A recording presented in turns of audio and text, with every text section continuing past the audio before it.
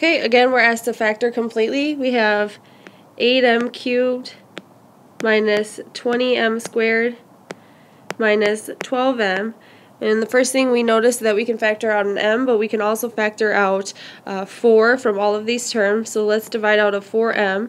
And what's left is 2m squared minus 5m minus 3.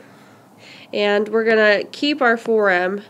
And somehow we need to factor what's left in the parentheses.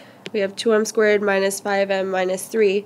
If we use our trick of multiplying these outside numbers, we have 2 times 3, that gives us 6. We need to find factors of 6 that will add or subtract to give us a negative 5.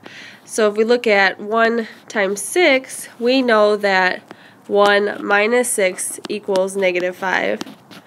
So we can rewrite this as 2m squared plus m minus 6m minus 3.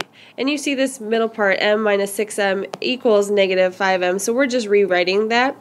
And now we're going to factor by grouping this middle term. So we're going to look at our first two terms in the parentheses, 2m squared plus m. We can divide out an m from both of those. So what's left is 2m plus 1.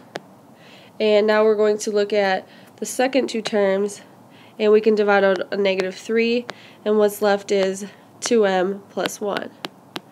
And now all that's left to do is rewrite this, and so our 4m is still out in front, and now we can factor out this 2m plus 1, and what's left is m minus 3.